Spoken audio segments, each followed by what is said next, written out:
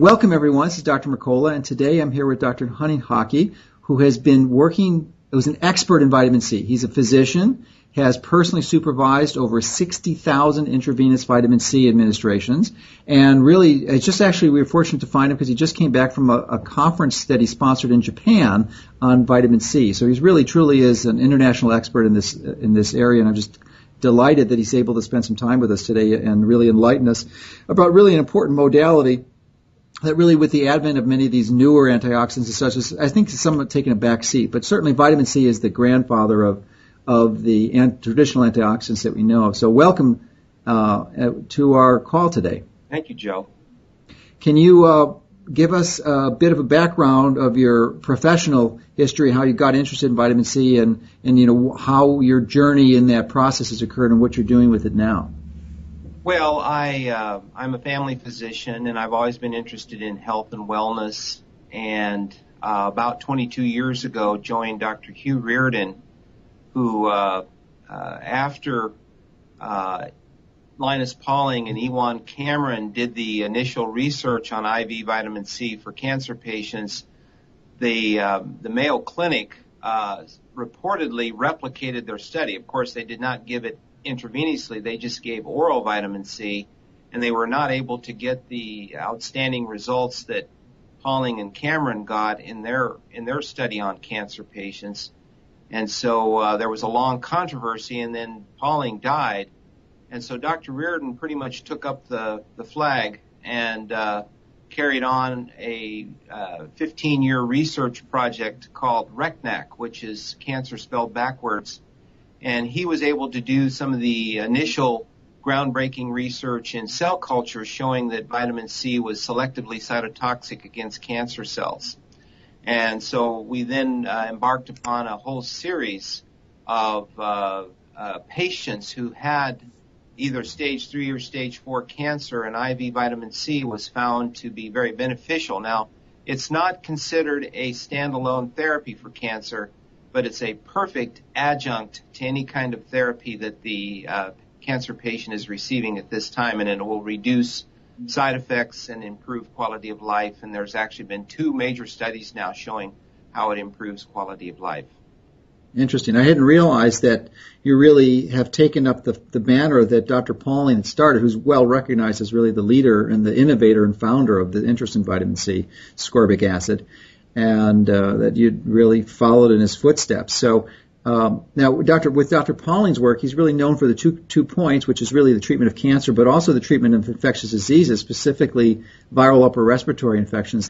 So, do you in your work, are you primarily focusing on the use for a cancer adjuvant, or do you also use it for infections? We use it for just about everything. Certainly, anyone that's got a cold or a flu or chronic fatigue or any chronic viral infection, we do use that. We had our first Reardon IVC and Cancer Symposium last year, and Dr. Tom Levy was our keynote speaker. And of course, Dr. Levy wrote Curing the Incurable, which is a fantastic book about vitamin C, infectious disease, and toxin control. And so certainly IV vitamin C works very well for infectious diseases as well as cancer. Yeah, we just recently posted an article in our newsletter that something that received quite a bit of notoriety last year with the swine flu epidemic of an individual, I believe in Australia or New Zealand, who came down with terminal swine flu, was diagnosed and really given a few days or weeks to live, and I think actually contacted Dr. Levy and was given the administration IV of vitamin C and actually recovered from it quite nicely. Yeah. So yeah, definitely. It's definitely a very underutilized modality in infectious disease. It's really a premier treatment for any chronic infection, but again, it's not typically recognized by conventional medicine. Now, the vast majority of the people watching this or listening to this are not physicians. And there's really two primary ways you can administer vitamin C. One is orally, and the other is intravenously. So, obviously, uses a lot of intravenous. And if you're going to use the intravenous approach, you really have to be a healthcare clinician and licensed in some way to be trained and then certified to be able to do that. So maybe you can expand on those just different approaches for us. Yeah, I mean, for the average patient, I'm certainly going to encourage them to continue taking at least the Linus Pauling dose, which is a 1 gram twice a day of vitamin C. Certainly, you can do more than that, and if you're suffering from chronic infections or chronic fatigue, you can go ahead and gradually increase your dose up to what's called the bowel tolerance dose, and it's very safe. The whole idea that vitamin C causes kidney stones, we have completely disproven that. I've often told patients if that were true, we would be the kidney stone capital of the world here in Wichita, Kansas, for as many IVCs as we give and as much vitamin C as we recommend. But there's been several studies by urologists that have shown that that is just simply not an issue with high-dose vitamin C. So for the typical patient, oral is fine, but if you really have a serious illness, you should think in terms of doing intravenous vitamin C from a practitioner, because it can greatly amplify and change the benefits of IV vitamin C.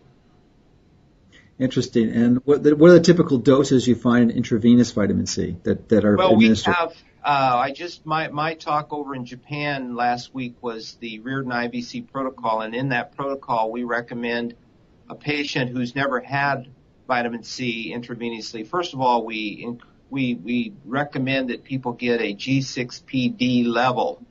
And the reason for this is that's an enzyme that the red blood cells need to maintain the integrity of their membranes. And what people don't understand is that high-dose intravenous vitamin C is a strong pro-oxidant. And a pro-oxidant in a G6PD deficient patient can cause hemolysis of their red blood cells. And so using IV vitamin C is not for just the novice. I think you should be going to an experienced practitioner who is using at least the Reardon protocol or some kind of protocol that's going to make sure that they use the vitamin C intravenously in a safe manner. But this G6PD deficiency is relatively uncommon. It's relatively uncommon, and quite it's frankly, not something like every other person has, right? No, you're talking more about Mediterranean descent, African descent patients, and even then it's pretty rare. I would say we did a series of over 800 G6PDs, and we only saw 4 deficiencies, okay. And of those 4, we were able to give 15-gram IV vitamin C. However, I do have knowledge that there have been practitioners who've given a 15-gram IV vitamin C, and the patient did experience hemolysis. And so from a medical legal perspective, it's best to do a G6PD before embarking upon high probably less vitamin C. In your experience, less than 1 person in 200, which is, so the odds are you're not going to have it, but right. To be comprehensive, you really need to do that. Yeah. Now, the doses that you're using is about 15 grams. You ever go That's higher, 25, 100? Yeah, what the Reardon research found was that a blood level of around 300, 350 was necessary to have this selective cytotoxicity. Now, since then, we've probably geared that down a little bit, maybe even as much as 250 milligrams per deciliter is going to be sufficient to have an anti-cancer effect. Now, just to put that into perspective for the average person, if we were to measure someone off the street, their blood level would be about 1 milligram per deciliter if they're eating a fairly decent diet. If they're less than 0.6 milligrams per deciliter, they're into a scurvy-type range of vitamin C. But what we're talking about for a post-IVC saturation level, giving, let's say, 25 to 50 grams of vitamin C IV over about a 90-minute period, is something in the 200 to 300 milligram per deciliter range. So we're talking about 200 to 300 times the normal amount of vitamin C that your blood normally experiences just eating a balanced diet. And these extraordinarily high types of levels are really mostly indicated for the treatment of cancers and infectious disease. Is that correct? That's right, because when you get into these, as you say, extraordinarily high blood levels, what happens is vitamin C, which will always be an antioxidant, nevertheless starts to have a pro-oxidant effect. And this has been documented at NIH in 2 studies. Matter of fact, at our second annual Reardon IVC and Cancer Conference, we had Dr. K. Chen, who was the author, along with Mark Levine, on high-dose vitamin C as a source for creating hydrogen peroxide in the extracellular space surrounding tumor cells. And it's thought that it's this hydrogen peroxide or pro-oxidant effect of vitamin C that's actually having the anti-tumor property, as well as it's that same pro-oxidant effect that's helping the body get rid of infectious disease. So, in your experience in using it for these conditions, what are some of the more dramatic examples that you've seen over the last 20 years? I mean, you've as you mentioned earlier, you've given over 60,000 doses of IV vitamin C. So I'm sure in over 20 years you've seen, quite a few dramatic recoveries. Because if there's no way you'd still be doing this over 2 decades if it wasn't effective. Yeah, Dr. Reardon's very first case was a stage 4 renal cell cancer that had metastasized to the lungs. And basically the oncologist had said, there's nothing else we could do. Go ahead and get your things in order. And that's when the patient had read about Linus Pauling's research. And so he came to Dr. Reardon, and Dr. Reardon went ahead and started giving him, started out with the 15 grams, but he moved him up to 30 grams twice a week. And after 2 years, actually it was after 1 year, the metastases were completely gone. The oncologist called him up and asked him what had he done, because he had never seen a stage 4 cancer go into remission. And we've actually had very good success with renal cell, bladder cancers, and lymphomas. Those types have been very effectively treated with IV vitamin C. Okay, now I just want to go back to a basic supposition and really address many of the skeptics who will be viewing this and say, I don't believe you. Well, Dr. Linus Pauling actually won 2 Nobel Prizes. One was in science and one was for peace, but he really should have won 3, because he really almost won the Nobel Prize for discovering the DNA, so he should have had 3. That's right. I mean, he really was a brilliant man. And he wrote the book about vitamin C, and he was just castigated in the public. And there are many people, scientists, who kind of used a variety of ammunition to discount what he said, even though he was clearly a genius. So I'm wondering, and then if you could comment on why this approach hasn't been adopted. I mean, you've been getting some success. Why hasn't conventional medicine caught on to this? Why aren't they using it more? I mean, what is the limitation, the confounding variables that's preventing people or physicians and clinicians and researchers from adopting this more widely? Well, I'm sure there's several factors here. Number one, most people think of vitamin C as it's a vitamin, and you define vitamin as a trace amount of a substance that you need to prevent scurvy, for instance, in vitamin C's sake. But what we're talking about here is something in a pharmacologic range. And the way to really understand vitamin C is to go back to the writings of Irwin Stone, who wrote The Healing Factor, which was a fantastic book written in the 70s about vitamin C. And he points out that every creature, when they are sick, they greatly increase their liver or their kidneys' production of vitamin C. Now, humans, primates, and guinea pigs have lost that ability. We lack we still have the gene that makes the L-gluconolactone oxidase enzyme that converts glucose to vitamin C, but it's non-functional. So we have to get our vitamin C from the outside. We have to get it as food.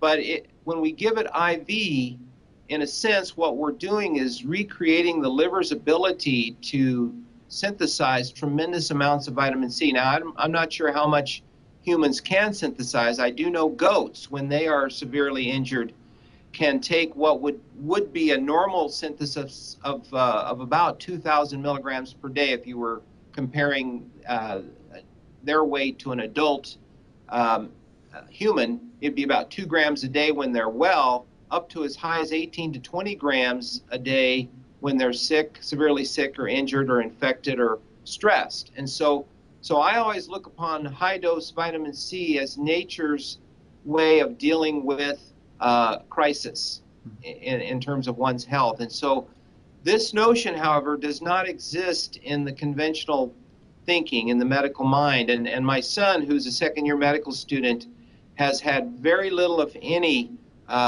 discussion of nutritional therapies. The only reason he knows he's had a little bit is because one of Dr. Reardon's students, Dr. Jeannie Driscoll, who is also doing IV vitamin C research, is at the University of Kansas, and there are more people aware of utilizing IV vitamin C for cancer there probably than any other medical school in the country. And so he has heard of it in his medical training, but other than that, there's no other nutritional training that he's gotten so far. So it's just, I guess, this lack of appreciation that humans have lost the ability to make vitamin C, and if we had that ability, like many animals do, we would generate really high levels under certain conditions where we were exposed to these stressors that required and benefited from the vitamin C. So right, is that that's the primary reason? It's just this. Well, and also, I mean, there are other factors involved here. There are financial factors. I mean, the standard oncology treatments are extremely expensive, and IV vitamin C, relatively speaking, is very inexpensive. And so the notion that something that is non-toxic and that has there's no FDA indication for IV vitamin C. So oncologists are reluctant to use what they consider to be a kind of a pop culture type of approach to cancer because again, cancer is a life-threatening disease. But what they forget is that most cancer patients are depressed, they're in pain, they have tremendous fatigue and depression, and these are all signs of scurvy. And if you actually measure vitamin C levels in cancer patients, especially advanced cancer patients, they're all below that 0.6 milligrams per deciliter level that I was talking about. And so one of the things that IV vitamin C does is that it immediately relieves their scurvy symptoms. And so they start having a greater sense of well-being. Their pain, they don't need as much pain medicine. Their appetite improves. Their mood improves. They have a better quality of life. And this was recently replicated in a Japanese study that was reported on over in Japan at this symposium that I was at, that cancer patients who get IV vitamin C improve quality of life in all the various statistical measures that you can look at. Okay, so it sounds like another component that really is somewhat obvious if you think about it is the economics of the situation too, and that oral vitamin C is really inexpensive, but it's very few people are be able to go over 10 grams due to bowel tolerance issues, maybe 20 at the most, but so that's going to cost a few dollars. But even IV vitamin C is relatively inexpensive. I mean, when you consider the cost of the traditional oncology patient, and I don't see those patients, and you do, and you could perhaps give us a better idea, but my understanding is that we are talking hundreds of thousands of dollars in typically, I mean, many of these medications are tens of thousands of dollars a month to give to these patients, and that's a massive industry. So there's all these incentives to perpetuate that type of process or intervention because there's massive amounts of profits to be made from people promoting that. Where that's right. No one's making money from vitamin C. That's right. That's sort of an option. The way we're trying to position IV vitamin C is that it's an excellent adjunct, and Dr. Chen presented 2 weeks ago at our symposium, and she presented amazing research showing that in pancreatic cancer patients, if you give them just Gemzar alone, which is one of the standards of therapy there is a slight improvement, but nothing very dramatic. Vitamin C alone will show a significant improvement in pancreatic cancer cells in terms of knocking out tumor cells. But if you combine the two, vitamin C and Gemzar together, there is a clear synergistic benefit to the two together. as well as if they gave it to patients, which we know. We had a pancreatic cancer patient survive 2.5 years doing IV vitamin C, and the typical survival time of a standard pancreatic cancer is 3 to 6 months at best. Probably And so, 3. Yeah, 3 is more typical if they're lucky. And so, plus the IV vitamin C greatly improves quality of life, reduces side effects from chemotherapy, and does not, I repeat, does not interfere with chemotherapeutic agents, even though that is a common misunderstanding. And that's another reason why oncologists do not normally recommend vitamin C, is they have this idea that the antioxidant effect of it's going to interfere with radiation or chemotherapy. All right, I'd like to transition into more of the typical consumer questions that we have, because most of this is really more for professional. But on the other hand, between 1 and 2 and 1 and 3 people viewing this are going to be either themselves personally or know someone who has cancer. So it's not an insignificant question, and really understanding that this could be a very helpful therapeutic modality is important to know. So if someone has been inspired and curious to integrate this into either their own cancer program or someone they know or one of their family members, what would you suggest to them to do to acquire more information so they can implement this type of program? Well, we actually have the Reardon IVC protocol on our website at reardonclinic.org, and so they could go there, and plus we've got all of our research articles on that same website, so they can start looking at the research. I've done a video on how vitamin C fights cancer at healthhunteronline.org that's very good. And that's spelled just the way it sounds, Health Hunter? healthhunteronline.org, okay. and click on free video, and they can watch a very detailed explanation of how high-dose vitamin C has a pro-oxidant effect and can be very beneficial in treating the cancer patient. Okay, great. Well, thank you for that, because I'm sure many people are going to be interested in integrating it. And at that same website, Dr. Glenn Highland, who was an oncologist that's been consulting here at our clinic for several years, did a very nice lecture entitled IVC, Chemotherapy, and Radiation, Are They Compatible? And he does a compelling job of showing that not only are they compatible, but they are synergistic. Great. Well, that's awesome. So thank you for compiling that and offering those resources. That will be very helpful. So I'd like to focus more to the oral version and what many people do, because it's probably one of the most common supplements that people are using is vitamin C. Now, as you alluded to, many times you're just simply unable to achieve the high levels in the blood that's necessary when you take oral. But there's a new version that I actually learned about first from Dr. Thomas Levy, who's clearly one of the leaders in this area, and that is liposomal vitamin C. And I'm wondering if you can address that, because his experience to me is that you tend to bypass many of the complications of the traditional vitamin C or ascorbic acid and are able to achieve far higher intracellular concentrations that in his case seem to be comparable to the effects of intravenous vitamin C. Yeah, I've talked to Tom about this at quite some length, and as of yet, I don't see the proof yet. I went ahead and got a case of liposomal vitamin C myself and took my dose up to 34 grams a day using it. And one thing I can tell you is that it's amazingly well tolerated, but it does not raise the blood level all that much. And I've talked to Tom about this, and he says, well, it may not raise the blood level that much, but it does not require the GLUT transporter to get the vitamin C into the cell, so it just passes right on intracellularly. So I'm all in favor of people trying this, and I think it can be used as an adjunct to IV vitamin C, because most people are only going to do IV vitamin C once or twice a week. Yes. And so by doing the liposomal vitamin C, they can easily do 6 grams of liposomal vitamin C orally without a bit of gastrointestinal distress.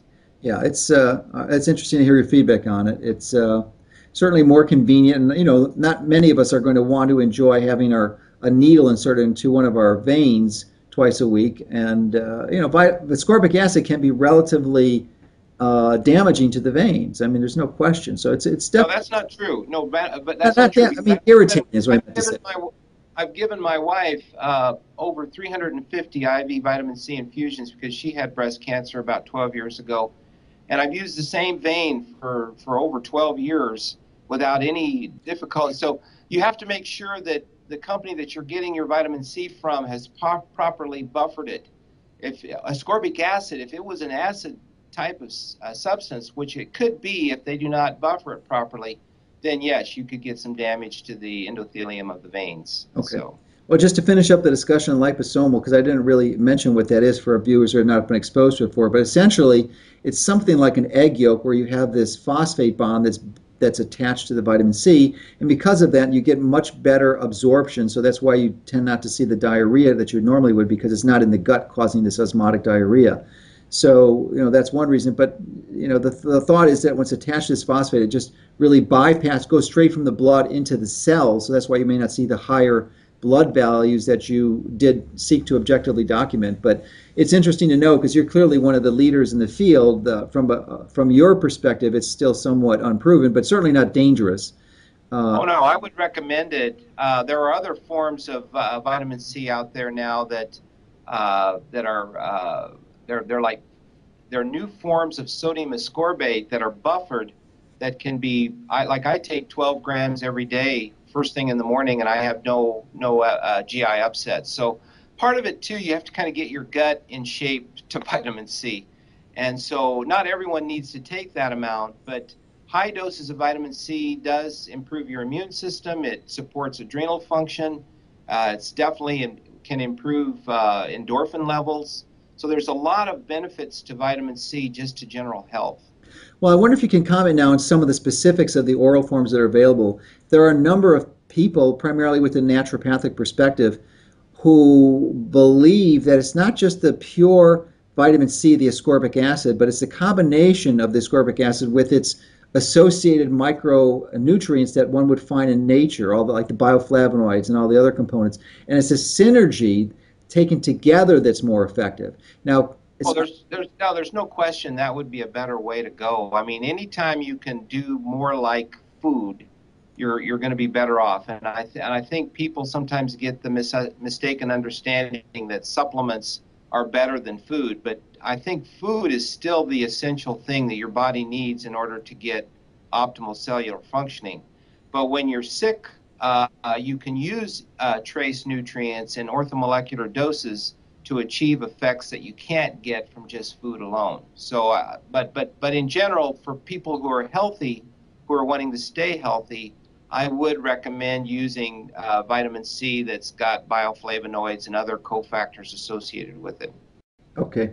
Do you have any specific favorites that you like, or any specific bioflavonoid combinations that you have found useful over the years? Well, none that I can specifically think of. I mean, I just tell people to eat a really good whole foods, colorful diet, and you're going to get a lot of bioflavonoids that way, and carotenoids. The more colors, the better, and that's where you get the phytonutrient synergism that can be very effective in maintaining health and keeping the cell in a balanced state of redox. Now, one of the other uses of vitamin C, and I want to talk about some of the conditions that you found helpful aside from infections and cancer, would be the indication of bruising or easy bruisability, capillary fragility. And typically that's not just vitamin C, it's the associated bioflavonoids that are useful there. And one of the other conditions and side effects you can have if you have this tendency is you could actually be far more easily predisposed to hemorrhoids, because that's sort of a complication. So they go hand in hand. If you have easy bruising, you're likely going to have an external and internal hemorrhoid. So what have you found to be useful for this therapeutically? Well, once again, I think we probably put every patient that we see on vitamin C, and I myself in medical school had trouble with hemorrhoids, and until I actually got on vitamin C, I would have bleeding hemorrhoids and bleeding gums. So the top and bottom were bleeding, so that tells you that I was vitamin C deficient all through medical school and through the early years of my practice. But in the last 20 years, my gums don't bleed and I don't have hemorrhoids, and I take a lot of vitamin C. You take the bioflavonoids too, or? let's see there. I take grapefruit or grape seed extract regularly, and I usually take quercetin. Uh, but I don't take a bioflavonoid mix per se. Would probably be a good idea, but I don't Well, take that. when I reviewed this for a friend who had this problem, I found that rutin seemed to be particularly Yeah, useful. root would be. I agree. That would be excellent. And rutin by itself, and not to diminish the importance of the need for vitamin C, but rutin by itself, I think can reverse the bruising and the tendency towards hemorrhoids. So it's just a little Yeah. hint that I learned. It seemed to work well for the person I recommended it to. Now there's an interesting thing about dosing. Mark Levine published a study where he basically said that it does. There's no need to take any more than about 220 milligrams a day vitamin C because it's just going to go out. But Dr. Steve Hickey, who has written a book called Ascorbate, has shown that if you take vitamin C frequently throughout the day, you can achieve much higher plasma levels. So even though the kidneys will tend to rapidly excrete the vitamin C, if you're dosing it every hour or two, you can maintain a much higher plasma level than if you just dose it once a day, All right. unless you have an extended release form of vitamin C. Okay, so that's a good point, and kind of leads me to one of my next questions, which because we have many people who wrote in asking about this, which is ester C, and I'm sure you've got some views on that. So if you can share that with us, we'd Yeah, appreciate. it's a buffered form of vitamin C, and generally, a lot of people who can't tolerate vitamin C, they really can't tolerate ascorbic acid. The ascorbic acid tends to disrupt their gut in such a way that they get gastrointestinal distress. Ester C is better tolerated because it is buffered, and it seems to be that the vitamin C derivatives that are used to make that stay in the bloodstream longer than just straight ascorbic acid. Well, I had some concerns about ester C, and perhaps you can address them. And just for a basis of understanding for our listeners and viewers, is that vitamin C is an antioxidant because it's an electron donor, and it only is doing that if it's in the reduced state.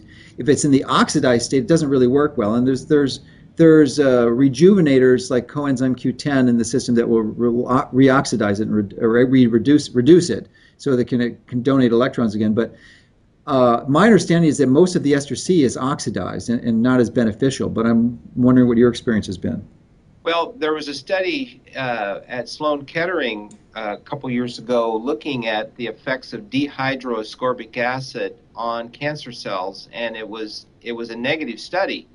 And basically, to me, it was a big duh. I mean, I would not use an oxidized form of vitamin C. Now, the idea that ester C is an oxidized form of vitamin C is new information to me. I did not know that. Yeah, that was my. So, That's why I've always avoided it and discouraged people from using it. So, and that could be mistaken, but that's my current understanding. And I would not recommend using oxidized form of vitamin C, much in the same way with CoQ10, the new ubiquinol, which is the reduced form, appears to be more effective at the cellular level than the oxidized form, unless you're a young person and have a really active uh, ability to regenerate your antioxidants.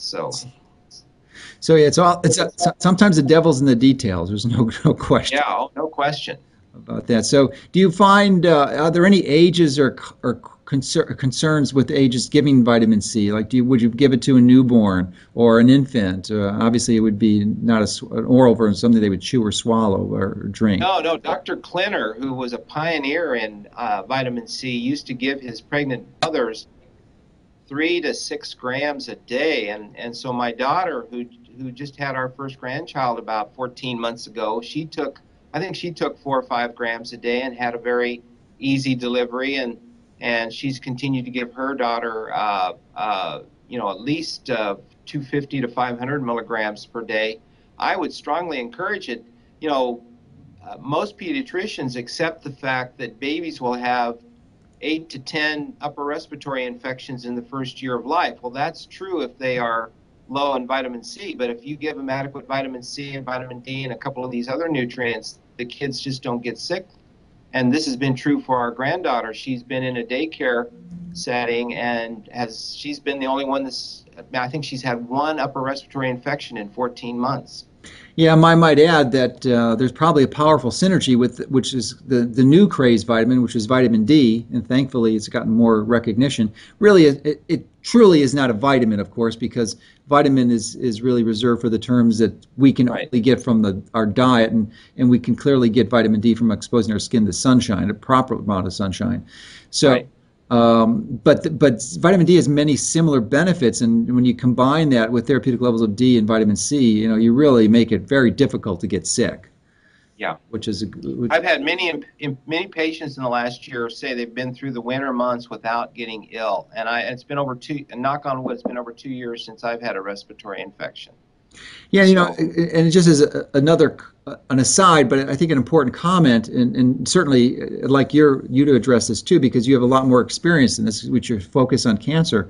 But it's my personal belief that if you have a proper lifestyle, you avoid most of the toxins, are exercising properly, you have optimized vitamin D levels, optimized vitamin C levels, or taking regular amounts of it, and really pretty much eating a healthy diet, staying away from the bad stuff, that processed foods and other components, that it's very, very unlikely you're going to come down with cancer. That you essentially, by following this type of lifestyle, you immunize yourself against well over 90%, maybe over 95% of potential malignancies. in the symposium that I just came from, the one we had 2 weeks ago, we talked a lot about cancer being the non-healing wound, and this is a new concept and what cancer is. And most people think of cancer as something from the outside that has taking over the body, and kind of the invasion of the body snatcher type thing. But in reality, it appears that cancer is a maladaptive response to sustained injury. And if you take any area of the body and injure it with toxins, radiation, you name it, and the body attempts to heal that wound but runs out of healing resources, then that wound will start to turn cancerous. The non-healing wound will start to turn cancerous. And it turns out that cancer may itself be the healing process maladapting to a nutrient deficient situation. Well, I love that perspective. So, what level of immunity do you think it would provide if you had an optimized lifestyle? I mean, how much do you think it would reduce your risk of anything? I know it's just a guess, but your guess is better than mine because you see this all the time. Well, Dr. Roger Williams, the great nutritionist researcher, basically said that the environment of the cell can always be improved, which means that any of us, all of us, could do a little bit better at any given time. But if you're really working from an optimal state where you've got all your nutrient levels optimized, you've got your toxic levels reduced as much as possible, you're getting exercise and sleep, and just coming from Japan, there's a term that I learned called Ikigaya. Ikigaya. Ikigaya means your purpose for living. If you've got a strong Ikigaya, I don't think you're going to be nearly as likely to get cancer as someone who's malnourished, leading a absurd existence, not getting enough sleep, exposing themselves to toxins. A lot of our toxins are self-exposed toxins. I think those people are going to be at a much higher risk for cancer compared to someone who's taking good care of themselves. Well, that's what I was trying to get number-wise. Do you think it might be as much as a 90% reduction in the likelihood? Because it's all a matter of. I would like to think so. I mean, I know my whole reason for being in this field is so I could learn how to take better care of myself and my family. And I'm not planning on getting cancer, but I do see patients who think they're doing everything right and they still get cancer. So that's why we do encourage nutrient testing and various ways to assess your state, because you do need reality checks, because sometimes people think they're doing good, but they're not doing as good as well. And another common reality check that is really there's virtually no way to know, you can't perceive this, is your vitamin D level. And we Right, know you've that if got to do blood levels on that. there's just you Absolutely. just don't know, and even though you think you're taking swallowing enough, even maybe 5,000 units, there are people that I've seen, I'm sure you've seen too, who need 20, 30,000 units a day, Right. or 2 hours of exposure to sunshine, or a combination of something. So you got to get up there, and if you're treating cancer, you probably want to get closer to 80 to 100 nanograms per milliliter to treat that effectively rather than the 50. So it's a very powerful thing, and I'm Yeah, glad you brought up I agree that with point. that. And And that's where, Dr. Reardon, my boss, who started our clinic, he basically said the big missing piece in nutritional medicine was the use of the lab to verify optimal levels. yeah. If you now, not everyone's going to have the resources to do that, but if you can periodically get tested, that's going to give you. I mean, to me, that's probably one of your best way. I look upon nutrient levels as kind of tumor markers. If you've got good nutrient, if you've got a very good vitamin D level, that's as good as having a low tumor marker. Yeah, and let me just go off on another little tangent here because I mentioned the vitamin D level, but during my lectures, there's a few other simple tests that can be done. That is to check for iron or ferritin, and Yeah, ideally yeah, should be between 20 and 80 because I'm sure you've seen and experienced what I have is as many as 20% of the people out there have elevated iron levels, which will right. increase your risk of That's cancer. that's And exactly right. and you don't need to take a supplement for it. All you need to do is donate your blood. It's the most effective way, a therapeutic phlebotomy, and you can radically reduce and eliminate that risk factor. So a ferritin level, insulin level, that tells you if your diet is appropriate, if you're exercising and you're eating the right amount of protein, carbs, and fats, and your insulin receptor sensitivity is another huge risk. So those was three simple tests. Actually, actually, Joe, the people that go in and see their cardiologist and get lipid levels and blood sugar levels, all the risk factors for heart disease are very similar to the risk factors for cancer. So if you've got an elevated glucose, uh, elevated lipids, and an elevated CRP, we think the CRP is a pretty good tumor marker. And so those are things you need to work on and work on your level of inflammation. There's a really nice new book out now called Anti-Cancer by Dr. David Sargon Schreiber. And he has a beautiful chapter on how what you eat modulates your level of inflammation. And so just for people becoming aware of their CRP and learning how to eat better and take better care of themselves in order to lower the CRP, that can make a huge difference right there. Yeah, and in addition to cancer and heart disease, there's two other diseases that the same indicators will give you risk factors for, which is diabetes. 1 in 4 people have it. And the upcoming epidemic, which is losing your brain and your mind, which is Alzheimer's. And the projections are 1 in 3 people will have that in the next few decades. So, And all four of those major disease categories are related to excessive inflammation. And I wrote a little book on inflammation, which basically showed that the major factor that's causing an excessive inflammation in modern times is the diet. The modern diet is 20 times more inflammatory than the hunter-gatherer type diet.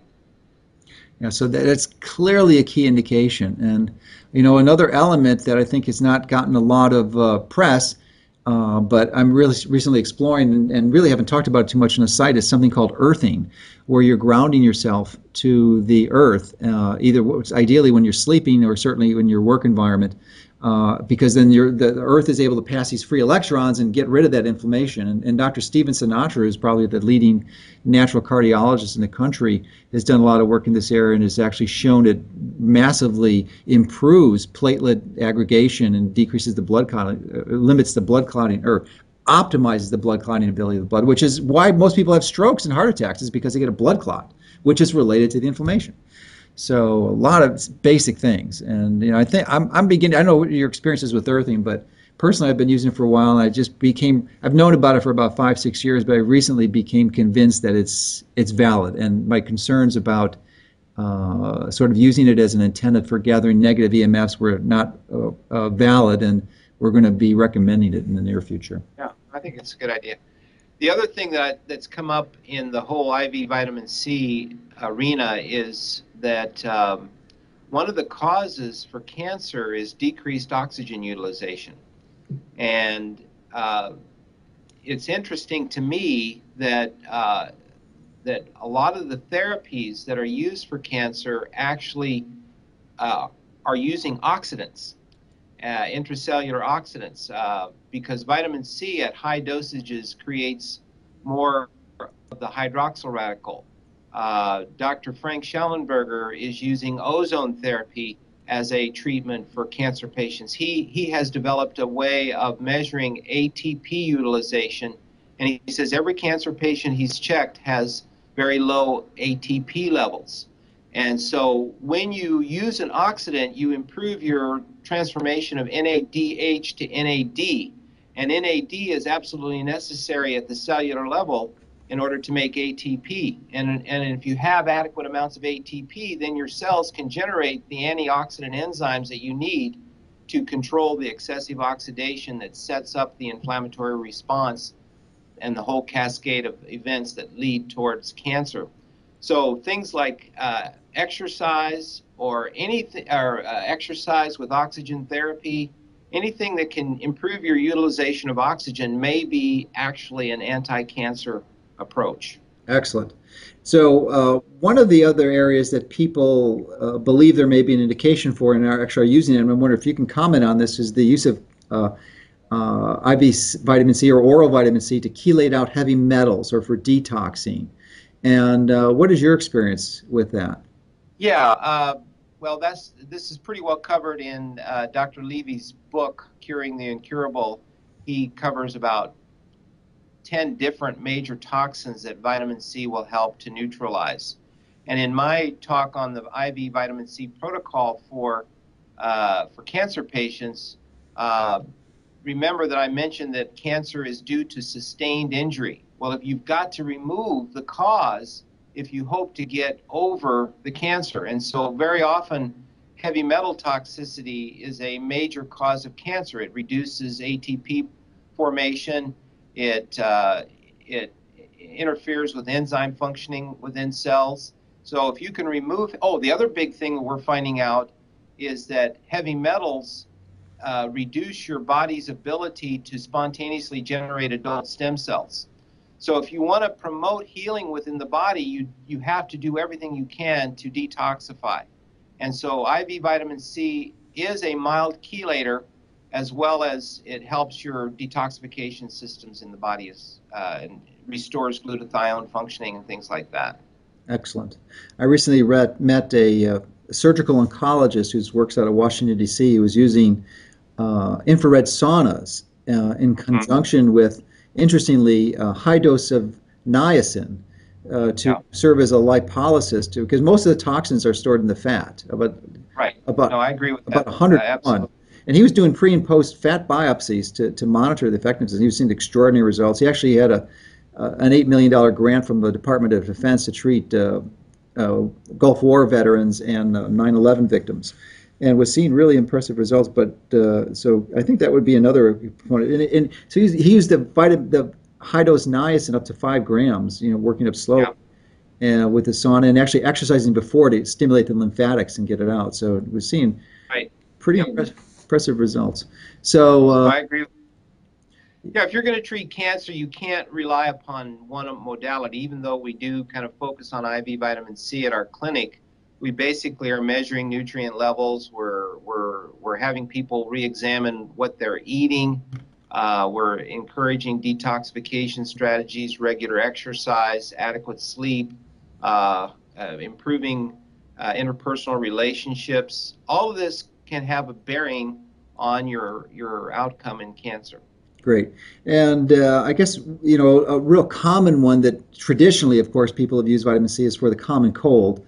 I've been promoting high-dose vitamin D, if you haven't been using it before, as a one-time dose, but I just think a combination will be good. So, what are your most effective strategies for incorporating vitamin C? From what you mentioned earlier, it sounds like an every hour use of the vitamin C supplement would be useful if you can integrate that into your lifestyle, but rather than taking one dose once a day or even twice a day, you're going to get better results if you have a lower dose more frequently.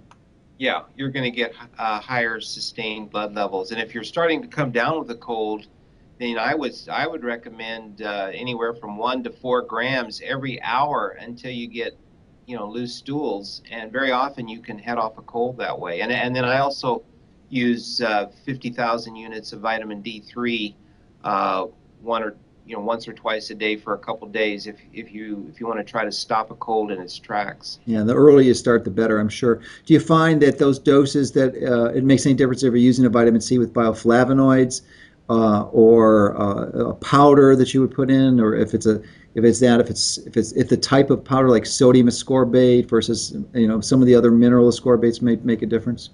Dr. Gary Gordon has come up with what he calls a tightly bound sodium ascorbate powder that incorporates some D-ribose and MSM.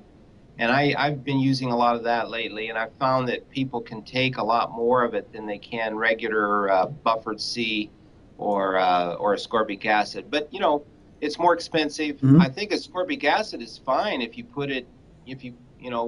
have to put it in a little bit of water with a little bit of juice in it, and that'll cut the taste. And as long as it doesn't upset your stomach, if you do a small amount frequently, you should be fine.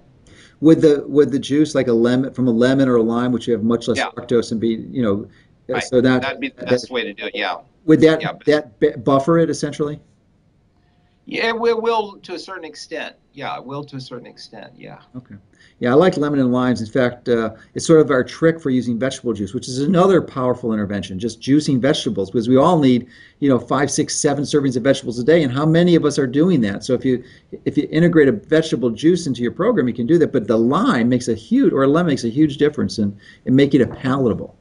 Right. I think that's a great idea. So Dr. Abram Hoffer, who was Dr. Reardon's good friend, actually did a thing with it was up to 1,000 patients. This was years ago, where he had them go up to as high of an amount of vitamin C as they could take, niacin, B complex, selenium, vitamin E, and vitamin D. And this oral program, he found, dramatically improved survivability in cancer patients. Excellent. So some of these oral synergisms, like I call it redox synergy, if you use these things together, you're going to get a lot better effects than if you use just one thing alone.